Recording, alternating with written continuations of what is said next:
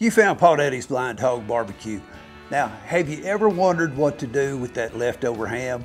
Well, if that's you, then I've got you covered.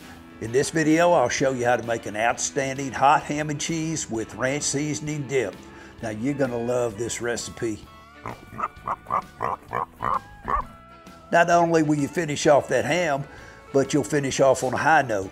So, if you're still looking for a good way to carve that spiral sliced ham, then check out this video of mine that's in the link up above.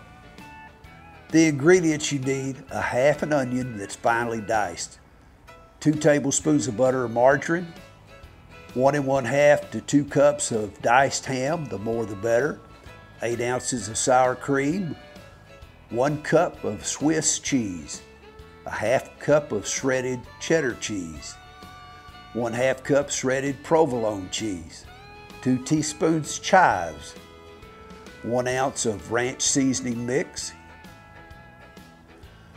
Now we want to melt the butter in a medium skillet over medium heat, stirring the onions until they're soft and golden. Now add in the cream cheese and stir until it's soft and begins to melt.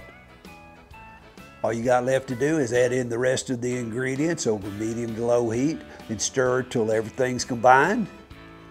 And then we're going to put it in an 8x8 dish or pan, and you have the option of leaving it in your oven-proof skillet, but mine's cast iron and I'm not going to put it in the dishwasher, so I'm not baking in it.